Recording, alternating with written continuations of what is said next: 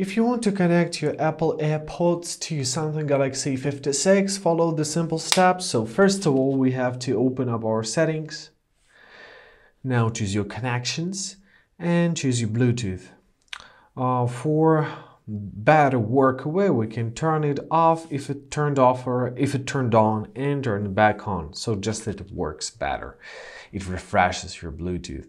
Now open up the lid of the case and let's flip it. Here we'll find this little button, a little round button.